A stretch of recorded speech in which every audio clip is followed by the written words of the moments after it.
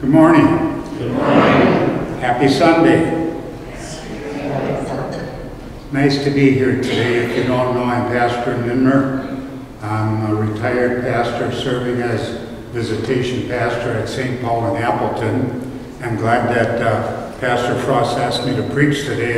It's a very special day for him, you know, to baptize a granddaughter. And I think about some days I think the ministry has some problems. You probably know that, right? But one of the joys of my ministry was I got to baptize both my children. I got to baptize my 3 grandchildren. I got to marry my son and daughter, and hoping to marry the grandchildren, but they haven't gotten around to that yet. So thank you folks for letting me have off today and have that very special day. We say, may God bless us as we now worship Him on this special Sunday. The order of service that we follow is page 38, and we begin with the invocation. I'll just turn to the page. The grace of our Lord Jesus Christ and the love of God and the fellowship of the Holy Spirit be with you all. And also with you. And then please join in singing hymn 422. Yeah.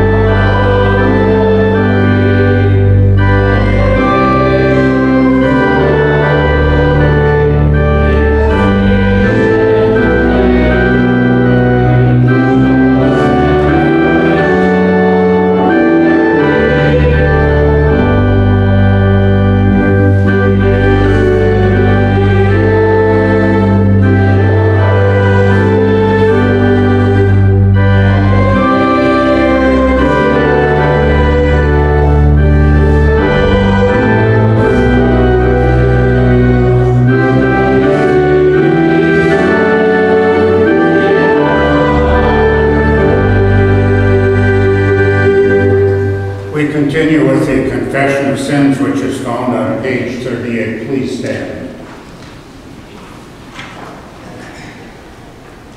We have come into the presence of God who created us to love and serve him as his dear children. But we have disobeyed him and deserve only his wrath and punishment. Therefore, let us confess our sins to him and plead for his mercy as we join together now in praying. Merciful Father in heaven, I am altogether sinful from birth.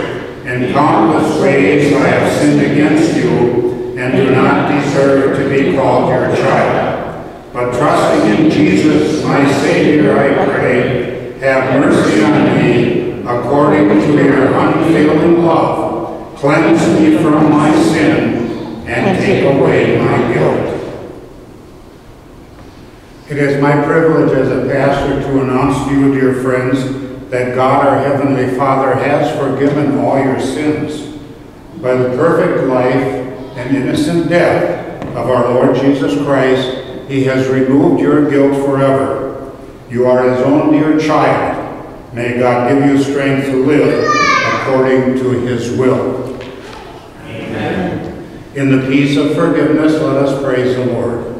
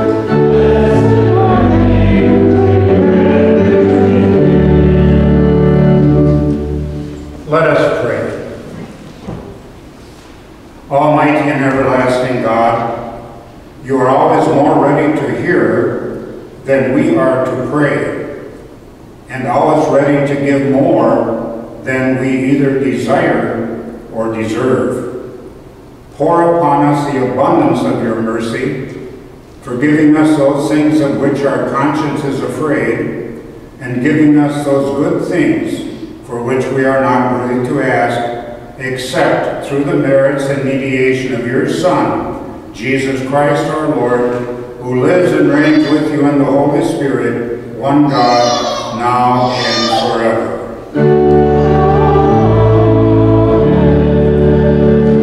You may be seated.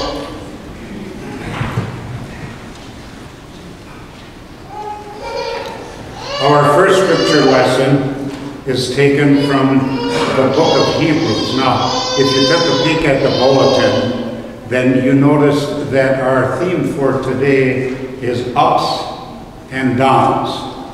That may sound familiar to you in your life. In the first scripture lesson, we notice that the writer to the Hebrews says that our Savior Jesus, during his life on this earth, had a lot of downs. And we are following in his footsteps, so we also might expect to have some downs in our life. Of course, the main up in Jesus' life was his resurrection. But listen to this. This is what the writer to the Hebrews says about us and about our Savior. Therefore, since we are surrounded by so great a cloud of witnesses, let us also lay aside every weight and sin which clings so closely, and let us run with perseverance the race that is set before us, looking to Jesus, the pioneer and perfecter of our faith, who for the joy that was set before him endured the cross, despising the shame, and is seated at the right hand of the throne of God. Consider him who endured from sinners such hostility against him, so that you may not grow weary or faint-hearted. In your struggle against sin, you have not yet resisted to the point of shedding your blood, and you have forgotten the exhortation which addresses you as sons. My son, do not regard lightly the discipline of the Lord, nor lose courage when you are punished by him. For the Lord disciplines him whom he loves, and chastises every son whom he receives. This is the word of our Lord. We continue with the singing of our psalm, Psalm 73.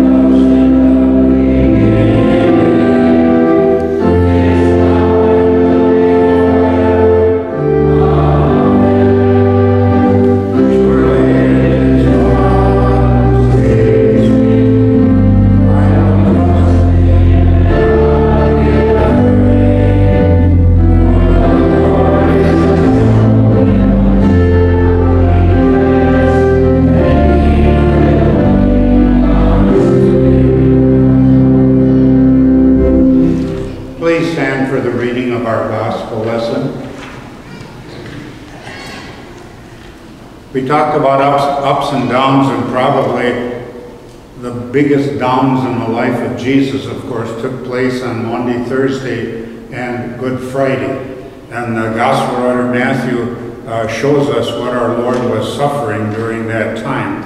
It's in Matthew 26, verses 36 through 45.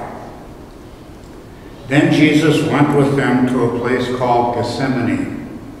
And he said to his disciples, "Sit here, while I go yonder and pray." And taking with him Peter and the two sons of Zebedee, he began to be sorrowful and troubled.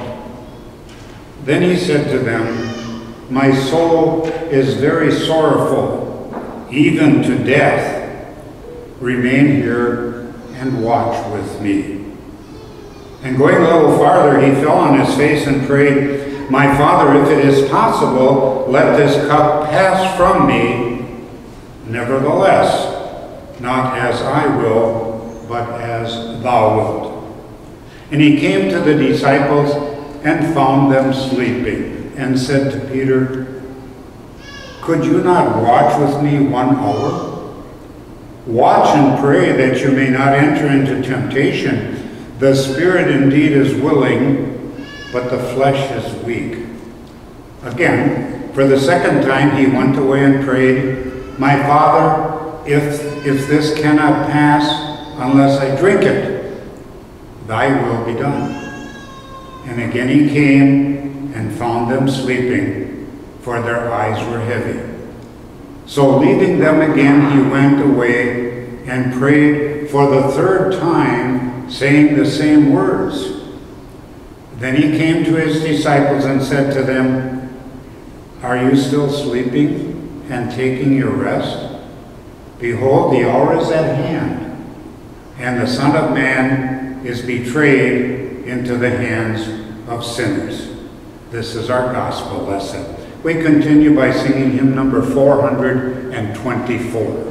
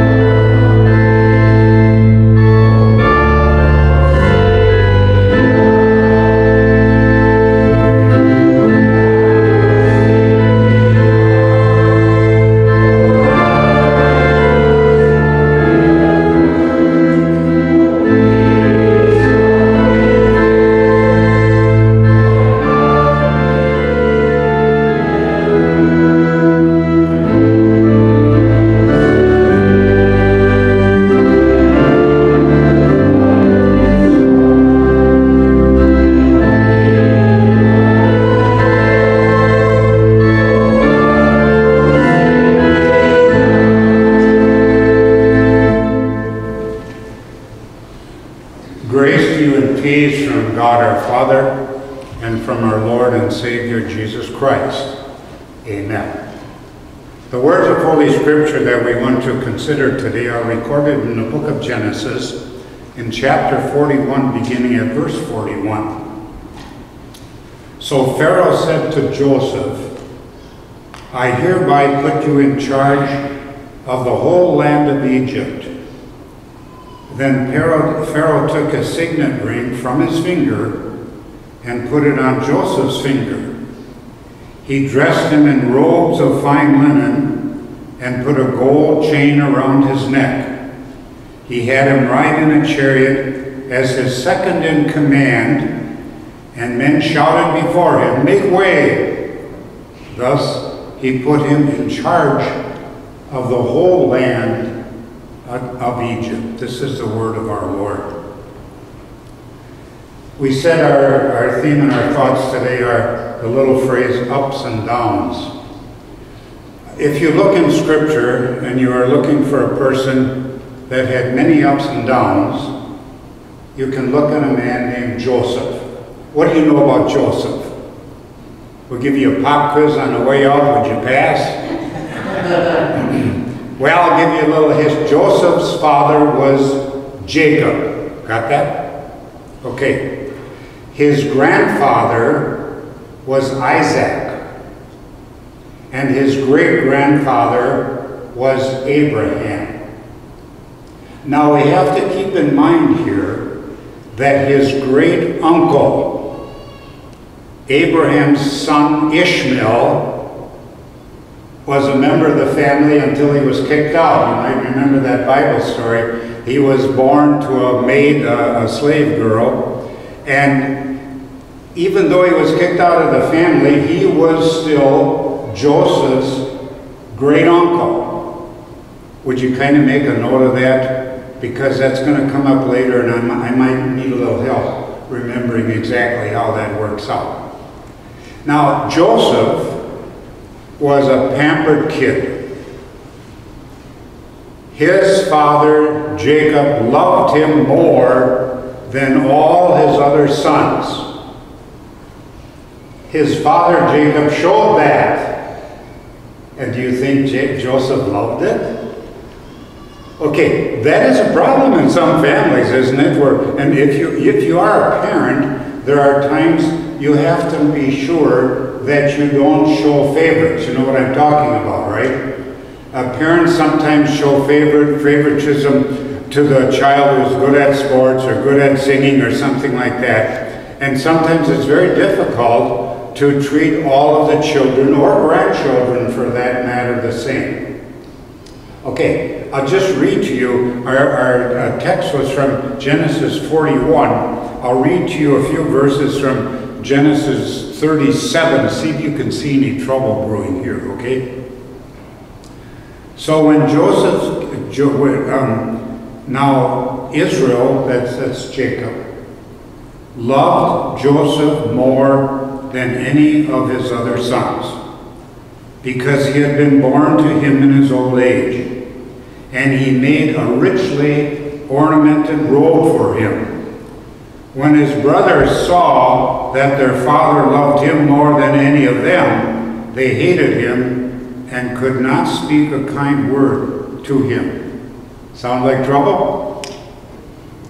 Joseph, of course, appreciated that. Jacob made this ornamented robe. Now, if you're as old as I am, you might remember in Sunday school, when we had this Bible story, we talked about Joseph's coat of many colors. Remember? That was the title of it. It's translated richly ornamented. His coat of many colors. And I remember a little kindergarten student came home from Sunday school, and the mother said, "Well, what did you learn about today?" And the little girl said, "We learned about Joseph's mini coat." And that was in the age of mini skirts, you know. And the mother thought, this is kind of weird. So she asked the Sunday school teacher, "What is this with Joseph's mini coat?" Ah, the teacher said, "We talked about his coat of many colors." You see, that's a true story. But whatever it was like, Jacob showed his favoritism. Joseph loved it. The brothers hated it. And then, kind of the straw that broke the camel's back, is Joseph had a dream. And in that dream, he dreamed that someday he was going to rule over his brothers. Now, you read scripture, that happened in Egypt, didn't it?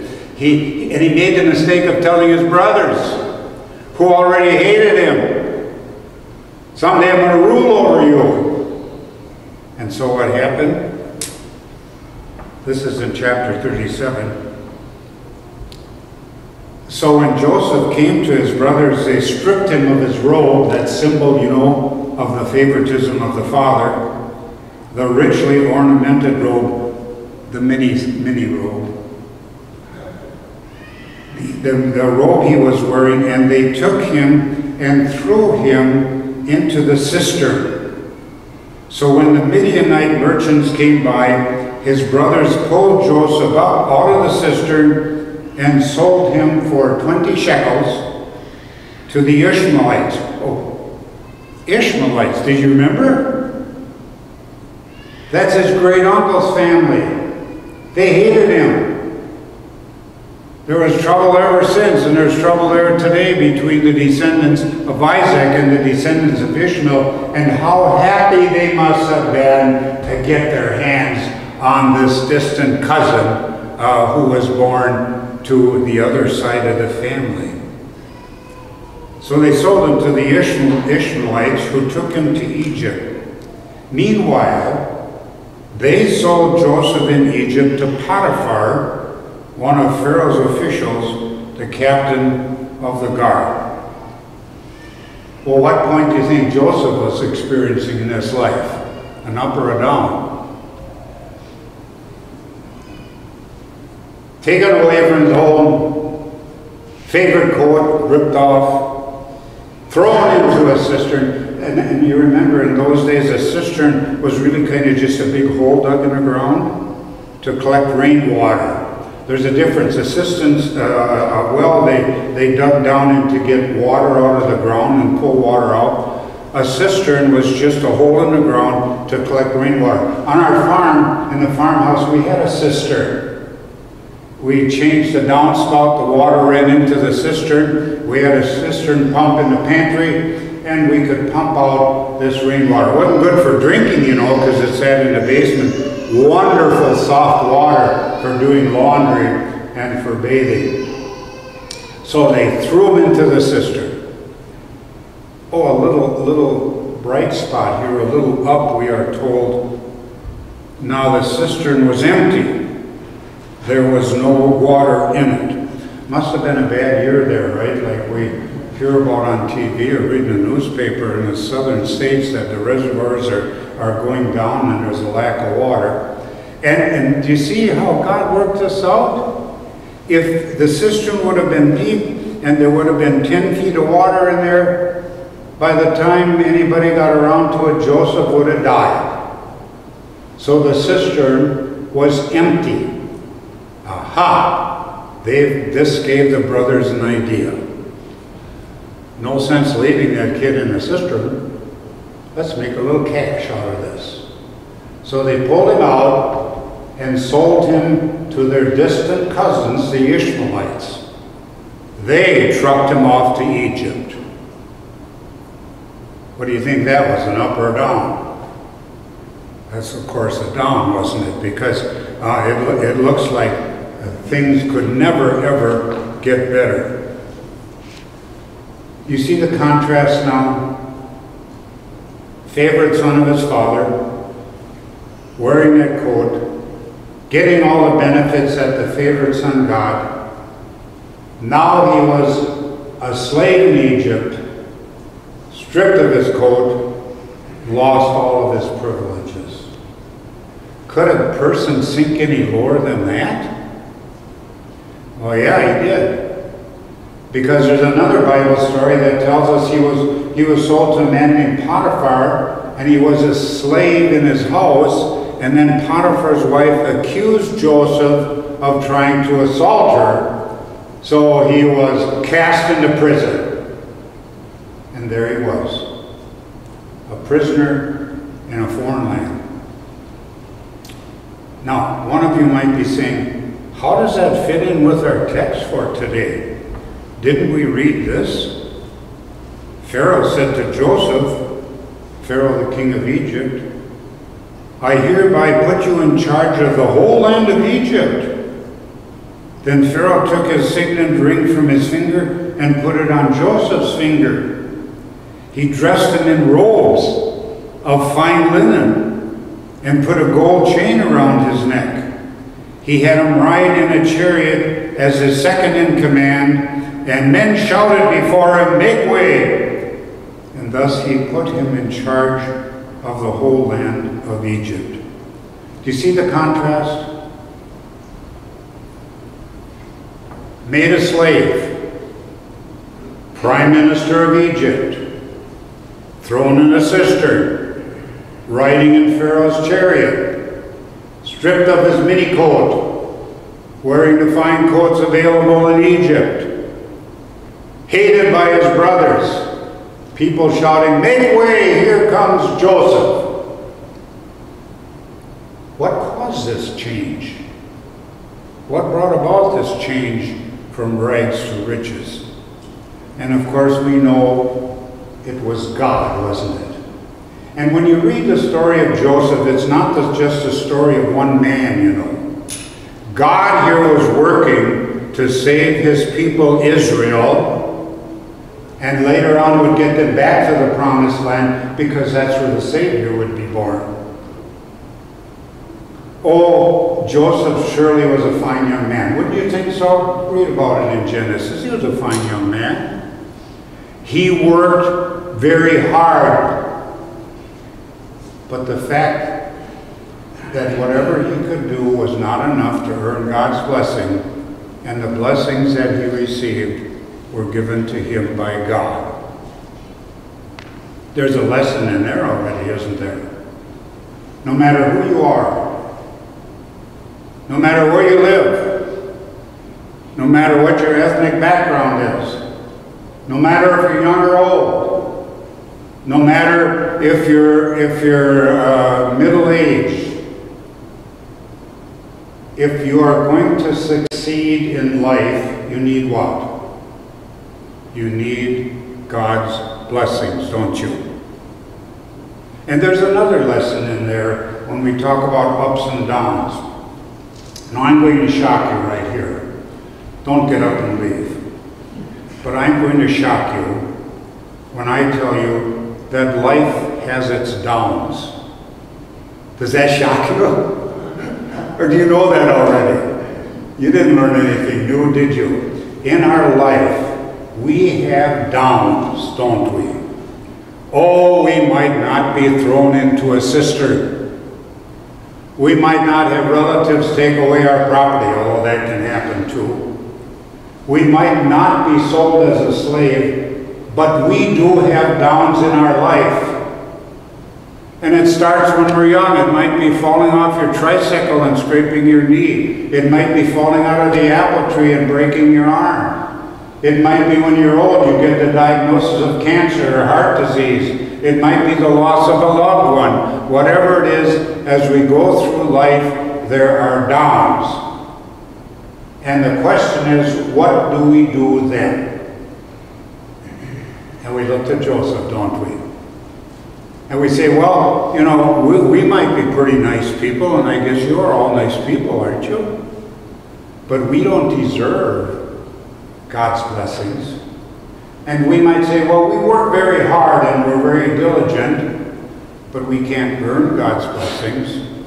If we are enjoying God's blessings, it is only because of the grace and love of God that he chooses to bless us as he chose to bless Joseph.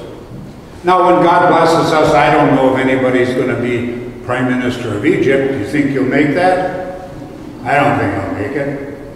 I don't think I'll ever have anybody standing there and cheering as I ride by in my chariot, which would probably be like a Rolls Royce today. But we do have God's promise to be with us and to bless us. And let's not forget about the ups, friends. Because if you look at your life, there are a lot of ups, aren't there? And when I visit the shut-in people, we have some grumblers. I always remind them, you have to also look at God's blessings, don't you? And if we look at our life and we look at God's blessings, our blessings are many. And when we look at them, we can say, I didn't deserve that. I'm a sinner.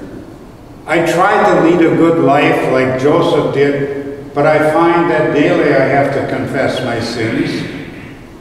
I didn't deserve that. I use my skill and ability, but maybe not the way I should. That if I am enjoying God's blessings, it is only due to the grace and mercy of God, and we thank him for his blessings.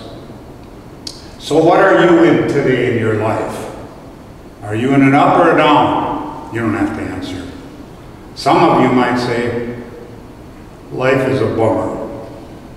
I remember my son, when he was a teenager, came home one day from Fox Valley Lutheran and said, you know, Dad, life is not always a bowl of cherries. Sometimes it's the pits. And you've probably heard that before, and it's true, isn't it? Or you might be having health problems or whatever. Or maybe some of you will say, well, everything is going well. And if you can say that, thank the Lord. But in each situation, we go to the Lord and we say, Lord, bless us, as you blessed Joseph, and continue to be with us as long as we live on this earth, where we do expect to have ups and downs. God bless you. Amen. We'd like to continue now with confessing our faith with the words of the Apostles' Creed. And you will find that printed on page 43. I think, is that right? Page 43? Close enough, right? Okay, let's confess our faith with the words of the Apostles' Creed. I believe in God the Father Almighty, maker of heaven and earth. I believe in Jesus Christ, his only Son, our Lord, who was conceived by the Holy Spirit, born of the Virgin Mary, suffered under Pontius Pilate, was crucified, died, and was buried. He descended into hell. The third day he rose again from the dead. He ascended into heaven, and is seated at the right hand of God the Father Almighty. From there he will come to judge the living and the dead. I believe in the Holy Spirit, the Holy Christian Church, the communion of saints, the forgiveness of sins, the resurrection of the body, and the life everlasting. Amen. Please stand for prayer now. We will have a prayer and then continue with the Lord's Prayer on page 43.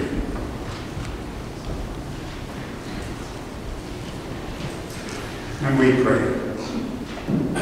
Heavenly Father, as we approach the end of the summer season, we remember all of the blessings that you have given to us this summer and this year. We thank you that once again you have richly provided for the needs of our bodies. You have kept us sheltered under the shadow of your wings. If you have allowed some adversity or sorrow to come into our lives, you have been there to guide us and comfort us with your word. We thank you for the greatest blessing of all, that you have fed our souls on your word and sacrament. We ask you to be with us and guide us through the fall and winter ahead. Above all, we ask you to strengthen our faith through your word and sacrament. Keep us close to you, that someday we may inherit the kingdom which you have prepared for us in heaven. We ask these things in the name of Jesus. Amen. Now we join in praying the Lord's Prayer. Our Father in heaven, hallowed be your name. Your kingdom come. Your will be done on earth as it is in heaven. Give us today our daily bread. Forgive us our sins as we forgive those who sin against us. Lead us not into temptation, but deliver us from evil. For the kingdom, the power, and the glory are yours, now and forever. Amen. Now we continue with the prayer on page 43. Almighty God, we thank you for teaching us the things you want us to believe and do. Help us by your Holy Spirit to keep your word in pure hearts, that we may be strengthened in faith, guided in holiness, and comforted in life and in death. Through Jesus Christ our Lord, who lives and reigns with you in the Holy Spirit, one God, now and forever.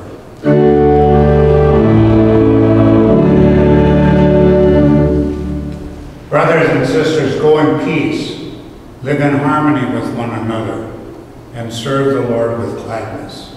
The Lord bless you and keep you. The Lord make his face shine upon you and be gracious to you. The Lord look upon you with his favor and grant you his peace.